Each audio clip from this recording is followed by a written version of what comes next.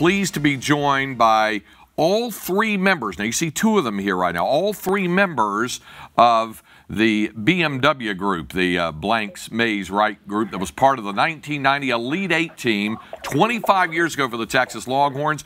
Texas Women's Associate Head Coach Travis Mays, and also Longhorn Network analyst Lance Blanks with us. And joining us right now from Australia, the head coach of the Adelaide 36ers, Joey Wright, who's with us as well. Now, Joey, if this is very early in the morning your time, so have you? I guess you've adjusted the time frame okay since you've been over there. Yeah, I have adjusted to the time frame, and we actually had a big loss last night, so you don't get much sleep in the after playoff loss. So I'm up anyway. All right, now you guys, Travis and Lance, you were teammates with him. It's been 25 years. Travis, you and I were talking about this last night. Does it seem like it's been 25 years since that Elite 8 run of 1990? Absolutely not. So when you say 25 years, it's incredible for me to think that I've been out of college for 25 years. I don't know if that makes you feel old, Lance, but man. What about you, Lance? I am old. I mean, I'm not. I am, but I'm not. It is 25 years. It's just amazing how quickly it's gone by. Travis has done a great job of keeping himself in amazing shape. So that's nice to see, and that sometimes makes you get a memory back to the past. But yeah, it's been quite a while since we ran up and down that court. How about you, Joey? Does it seem like it's been 25 years since that Elite 8 run? No, not at all. Sometimes you think about it, the times we had going to play ball and some of the antics we got up to, it definitely don't seem like it was 25 years ago. What are the things, Joey, that stand out to you about that 1990 team and that run to the Elite 8? I've been around basketball teams ever since then, and one of the things I took for granted probably at the time that I know is really hard to come by. When I stepped out on that basketball court with Lance and Travis, I knew it was two guys thinking exactly like I was thinking, mentally, physically. They had my back, whether I missed every shot or hit every shot. They were right there with me. And you just kind of took that for granted, and I never really found that in a basketball team that I played in after that. And I've coached a few teams with some guys like that, but I hadn't found a guy, two guys I just counted on, no matter what. I just knew they were there.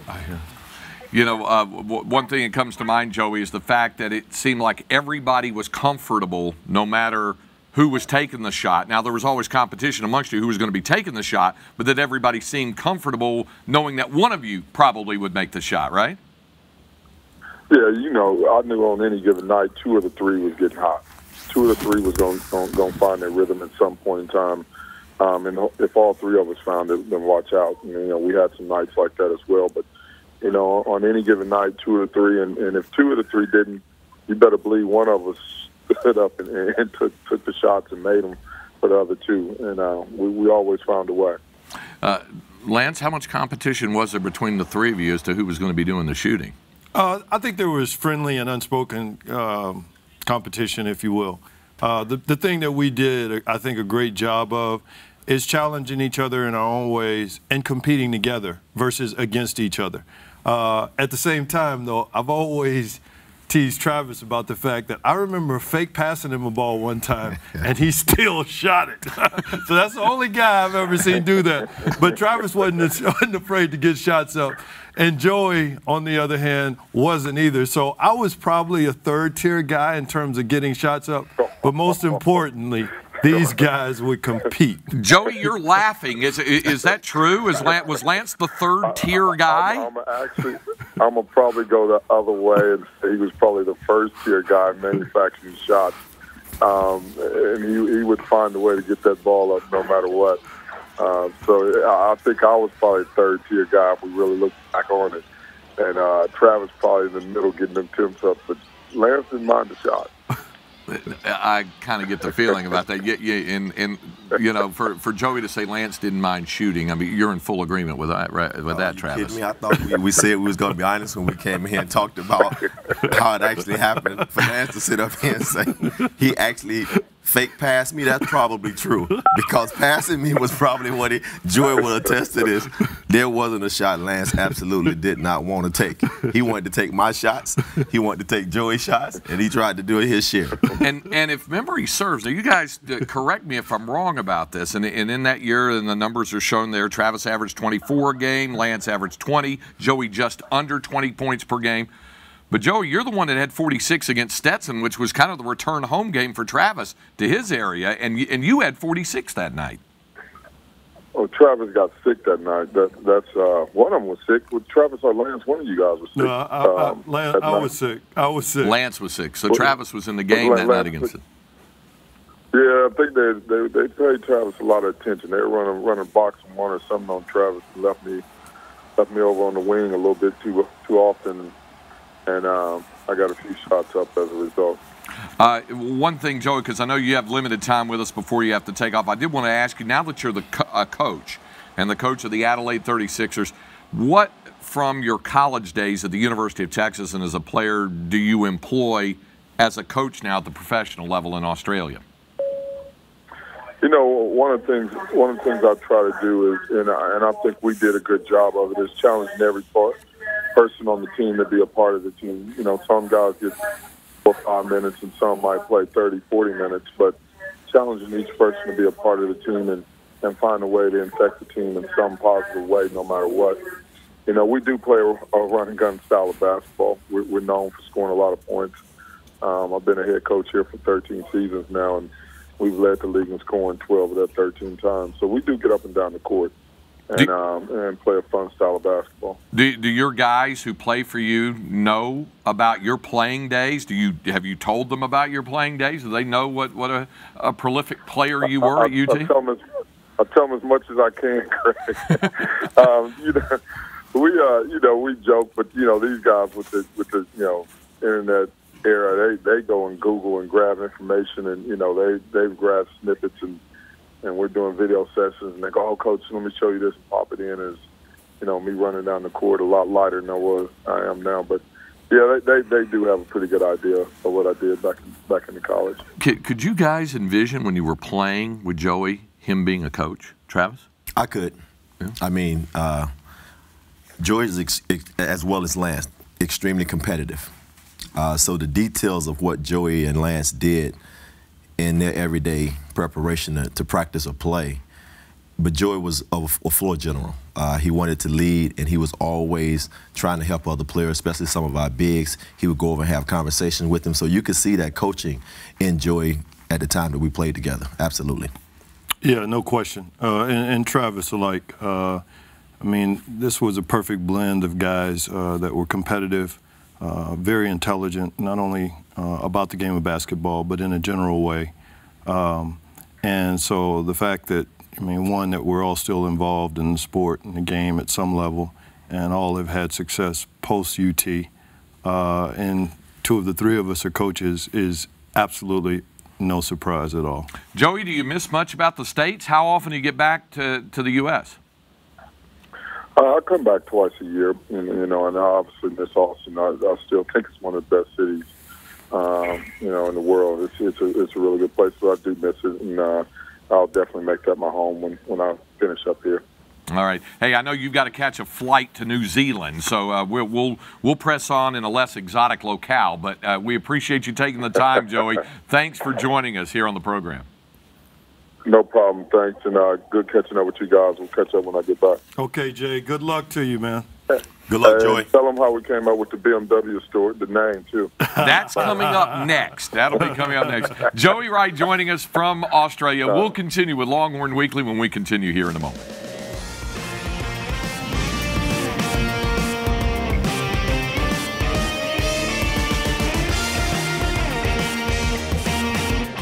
Travis Mays and Lance Blanks joining us here. Joey Wright, the 3rd member of that BMW group, was with us earlier in the program, joining us from Australia. Okay, first of all, let's start with that, the whole BMW thing. Who wants to take that and talk about the evolution, the naming of it?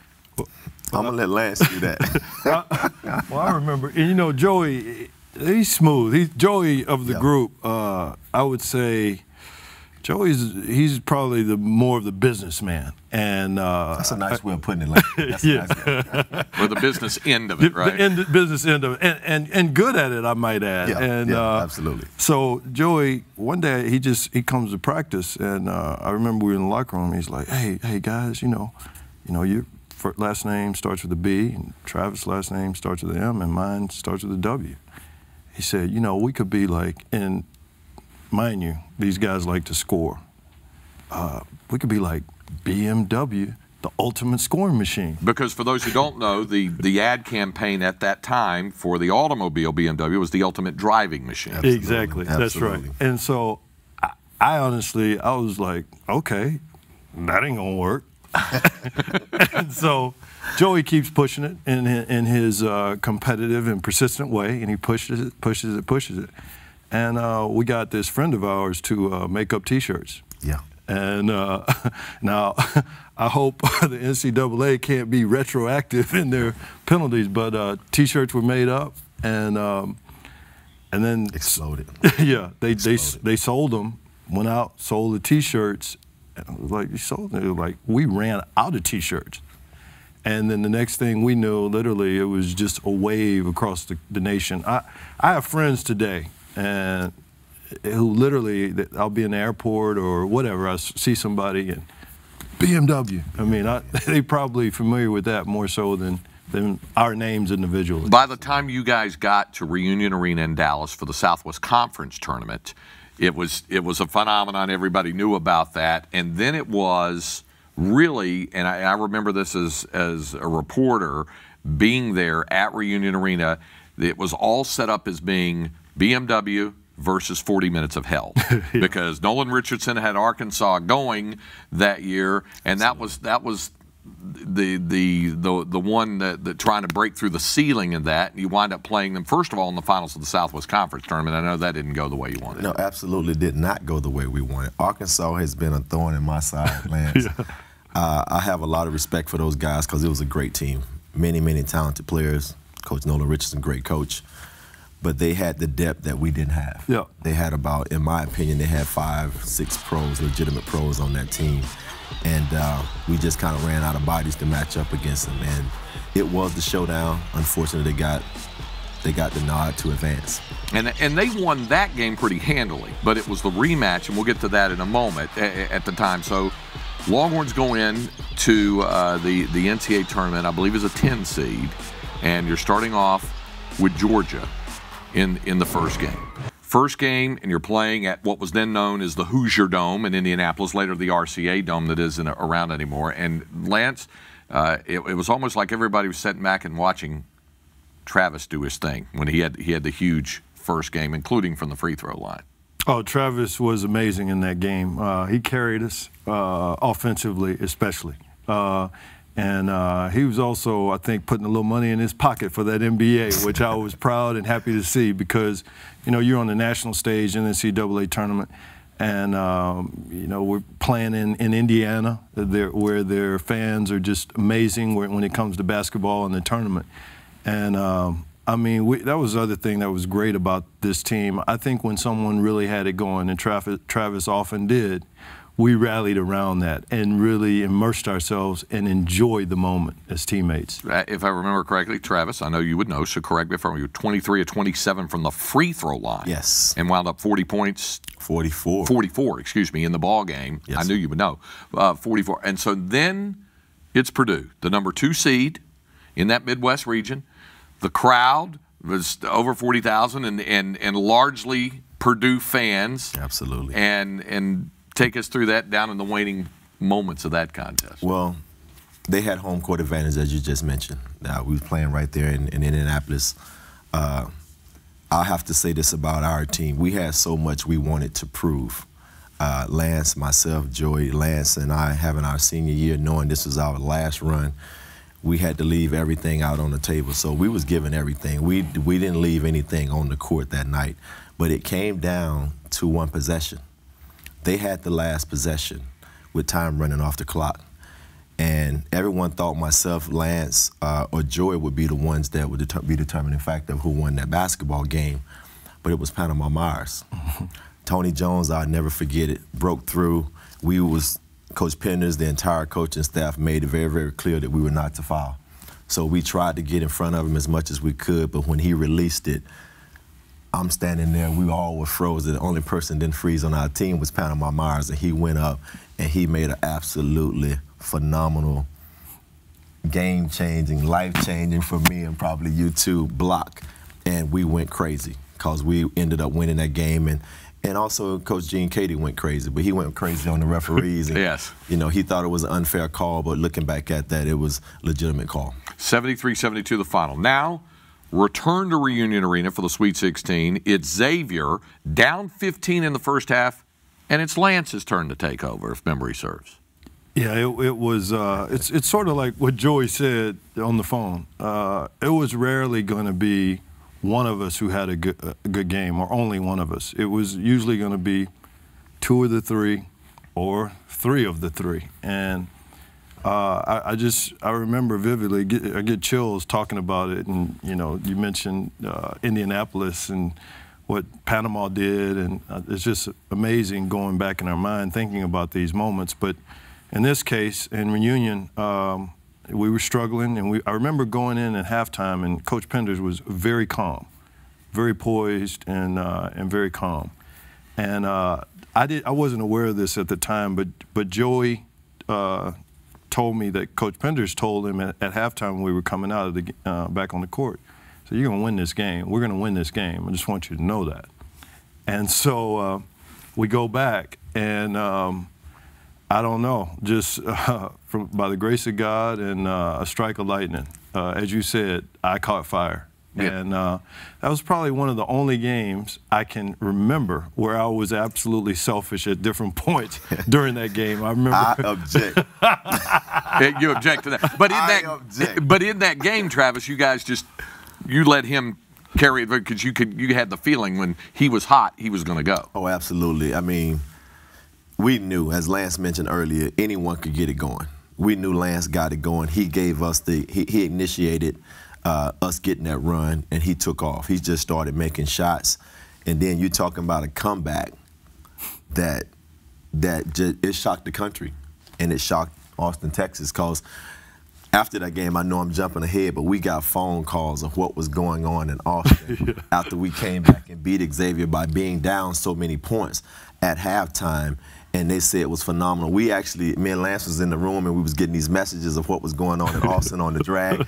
We were hoping we could get back here to enjoy what everybody in Austin was feeling, but it was an incredible feeling to feel that type of support. And then Elite Eight, one more time with Arkansas, and this was a much different game, even though it wound up being on the disappointing end. You guys fought them tooth and nail, and correct me if I'm wrong, Travis, 88-85 is the final, but you had a shot, you had a look, and it went off the front of the rim that would have tied it and sent it overtime in the waning seconds. Ooh, you talking about you get chills talking about certain things, Lance. This is talking about that shot. I had a chance to hit a three-pointer, either to tie it or to tie would have sent it to overtime. To send the game in overtime. I remember taking the shot, and as it left my finger, I could tell that it was going to be short.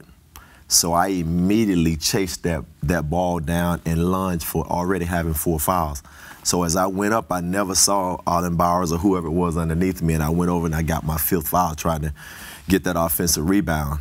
And as I did, I just went to the floor and laid there. Because at that time, and I don't know how that happened, Lance, but I was able to realize that was going to be my last shot of my career at the University of Texas, because we was now eliminated from the tournament because we was down and I had just fouled out.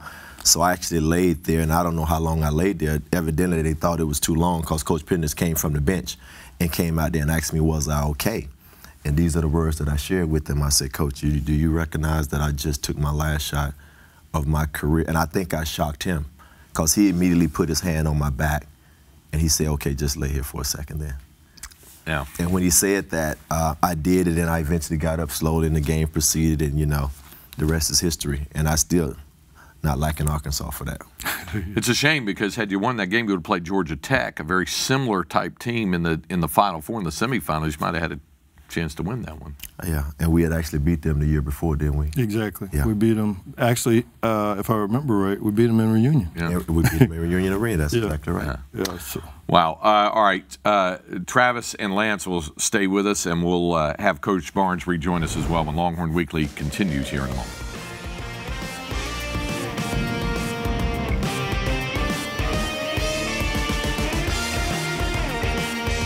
Back on Longhorn Weekly, Isaiah Taylor with a drive to the bucket and one that pulled the Longhorns to within 4 late in the contest against West Virginia. When you look back at some of those highlight videos and you see that, you see maybe a little bit of some of that aggressiveness that you see in Isaiah as he drove to the bucket on that play right there. Well, these guys, I like what these guys talking about toughness, how they get out and play. I like that. I mean, you said y'all just play. What do you mean by that when you get out there? Okay, in practice, you control everything. But when it came game time and we put the fans in the stands, Coach, we couldn't hear you. Once we got between the lines, we played. And you know what? The best teams I've had, that's how they play. Yeah. Because they go out and they're ready to go, and they do that. And but I thought it was interesting. Joey said that when he is done in Australia, that he's coming back to Austin to live, and you make it your home. And so being here in Austin and Texas, I know, and one thing, all 3 guys graduated on time, and have certainly done everybody proud here. And what are your thoughts about looking back at being at Texas and how we are today? Coach, when I look back at my time at Texas, I think it made me the man that I am. I mean, it got me prepared to be a husband, to be a father, to graduate was something that was extremely important for me. I was the first in my family to do it. But I think me, Lance, and Joey, we all made each other better in everything that we did. They were good in the classroom. They were professional about how they conducted themselves, and I watched that. And being so competitive, I didn't want Lance to outdo me in anything, and neither did I want Joey to outdo me. So it was one of those things I think we helped everyone get through and be successful here our 4 years in college. Yeah, for me, I mean, it's always been my foundation and my gateway to the next chapter in my life. I started out at the University of Virginia, and as soon as I could, got back home. And, my dad, he said, hey, you need to look at Texas. And come to Texas, and 3 years later, I have a degree, and I'm being drafted into the NBA by the NBA champs. And each year, I'd come back and stay close to the university. Then I go on to be an executive in the NBA for 14, 15 years. And I have no doubt it's because of my time in coming here and being in this environment, meeting the people I met and being taught the things that I was taught. So I think you're absolutely crazy if you're a high-level athlete to consider a school outside of the state of Texas if, again, this is where you grew up and this is what's in your blood. I would agree with that. What about the other guys on your teams? I mean, during the reunion that we have in the fall, those guys come back, and one of the players I heard you guys were talking about who said they never shot the ball. Never got the ball, rebounded. But how about some of those guys? Alvin lying. Yeah. Hey, he's just not telling the truth. He was a black hole. So what we tried to do was keep the ball away from Al as much as possible, because when we pass it into the post, relocating for what? Why would you relocate? Yeah. It's not coming back out. But no, Coach, to talk about those guys, they're all family. I mean, the time that we spent together here, there was hard times, but there was growing times. And I could say from my heart that they made me a better player, a better man, and I love them all for that. We all love Eddie Orrin. You guys have got to give me one good story about Eddie Orrin. It's something that it's got to be a good one. Where do you start? There's no one. It's not one. Yeah, I got one, a small one. Coach Orrin, one of my favorite people of all time, not only as a coach, but in the sport and outside of the sport. He's just a great, great person. And I remember, I can hear his voice so well, that's how I can do his... that drawl, that Tennessee drawl. Tennessee drawl. The game was going on, I think it was Joey, and Eddie's like, Joey, and he's getting louder and louder, and you don't know, like, this has got to be really important. Joey says, what, Coach? Tuck your shirt in. Sounds like something EO would do. Lance, Travis, thanks for joining us. Appreciate the time. Absolutely. All right. Lance Blanks, Travis Mays join us. Coach Barnes and I will return when Longhorn Weekly continues here on the Longhorn Network and the Longhorn IMG Radio Network.